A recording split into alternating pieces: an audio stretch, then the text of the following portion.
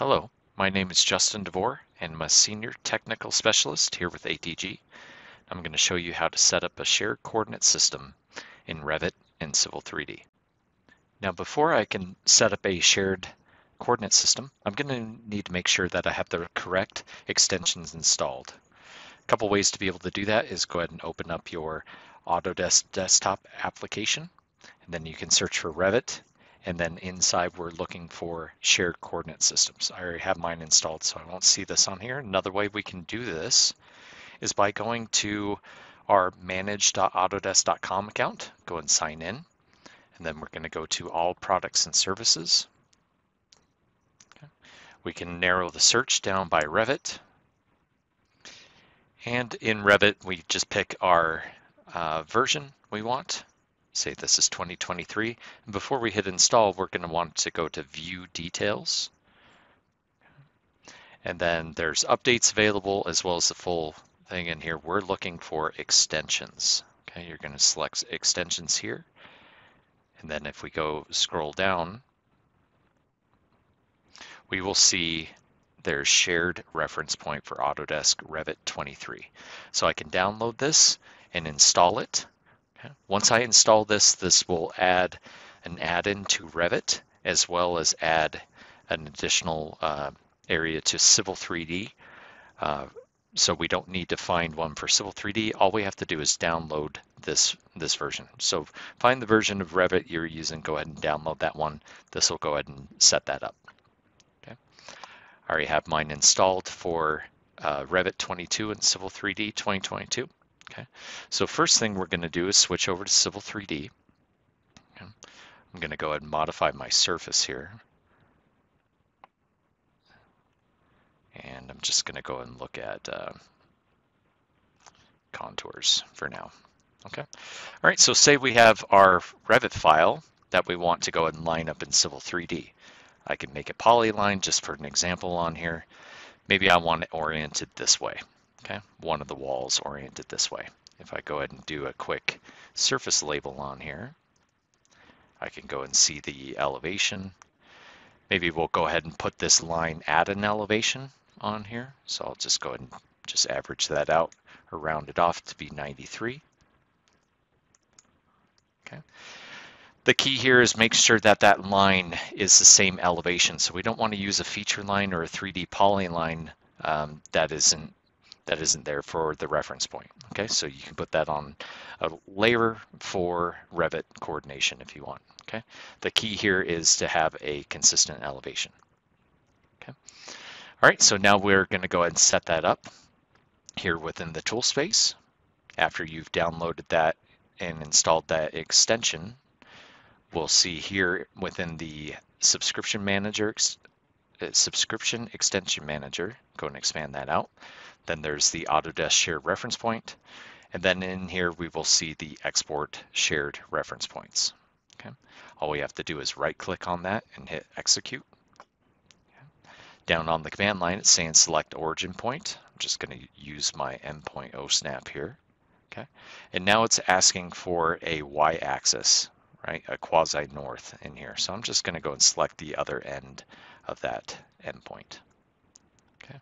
So that's how I want my building to come in at this origin point, and I want it to be able to rotate along a specific wall on that location. Okay, so we see that we have an X, a Y, and a Z, okay, also with the rotation in place. Now the default is always going to be to meters, so we don't have to worry about that, worry that we did not set up our drawing correctly. Okay, like I said, it just defaults to meters. So I'm going to set this to feet. Go ahead and hit OK. Now it's going to ask for a Revit shared coordinate system. I'm going to go ahead and put this into a location. I'll just go and save over the one that I made before. Okay. All right, so now that's ready to go. Let's create an XML file in there, and now we can switch back over to Revit. Okay. So in Revit, up on the tab, let's go to the add-ins tab. And then after we have that installed, we'll see an import shared coordinates from XML file. We will go and select that. And now it's asking us select origin point to align to. So maybe I want the bottom corner of this building here. and then it's asking for that same Y direction to align to. We'll go and select the other building corner along here. And now it's going to ask which XML file to refer to. So I'm going to go and select that XML that we just made. Okay. Are you sure you want to go ahead and do that? We'll hit yes, and now we have success. Go ahead and hit OK. All right, so now we brought that in. The next thing we want to do is go ahead and set the location within Revit. Okay, so we're going to go ahead and go to the Manage tab up on the ribbon. Underneath the Project Location panel, we're going to go ahead and select the location. Okay, we're going to go and switch to the Site tab. And then on here we have the My Shared Reference Point on here. Okay, I can go and select to make that current. Okay, we see that's current, and notice that this angle projected north just updated and changed. Okay. If we hit OK, also notice that my view cube also updated as well. My north changed locations on here. Okay, so this project is ready to go. Okay, and we've established the shared coordinate system. Okay, now what if we want to send things back and forth? If I want to send my Civil 3D drawing into Revit, or if I need to send my Revit drawing into Civil 3D. Okay, so to do that, and we'll start here in Revit. Since we're already here, we're going to go up to File, go down to Export, and we'll just go and do a CAD export, a DWG. All right, we'll go ahead and hit the ellipses button. We'll switch to the Units and Coordination tab, and we'll go ahead and make sure the default was on Original Origin. We're going to go ahead and select the Shared Coordinates. Okay. Go ahead and hit OK. All right, we're just going to go ahead and do this one, so let's go ahead and hit the Next button. Okay. I'm just going to go and save over the one I made. Go ahead and hit OK, replacing that. There we go. Okay, so this has been exported out to a DWG format. Now with this being DWG format, I can switch back to Civil 3D, go to my XREF manager, attach the new drawing.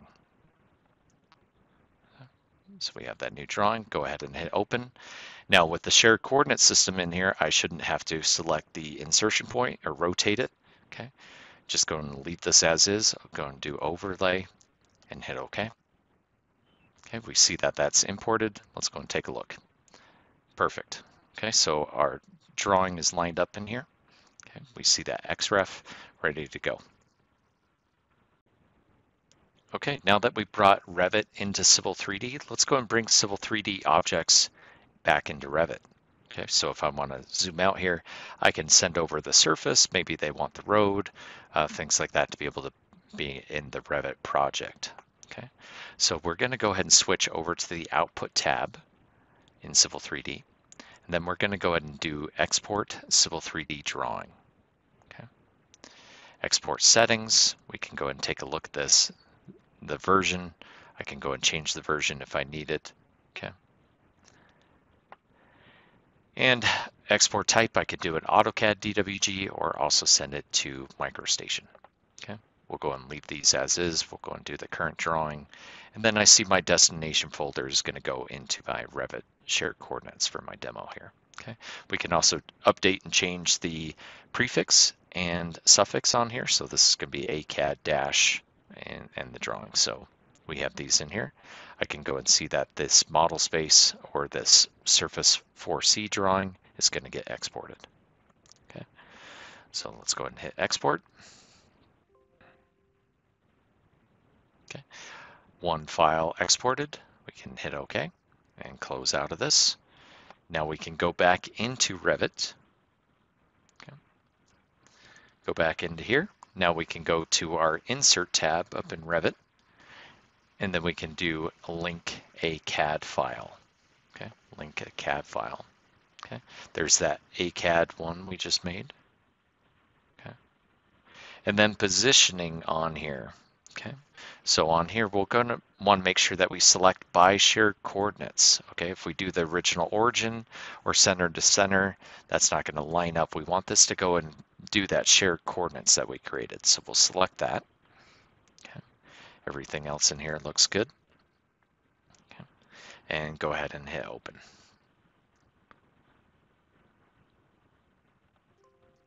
Okay. All right. I'm going to go ahead and just accept the warning there.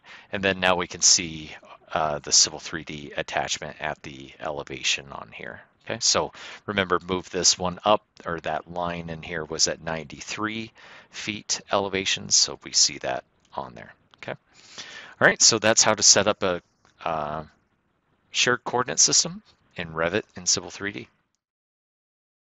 Hey there, thanks for tuning in. If you like this video, make sure to subscribe and check out some of the other content on our channel.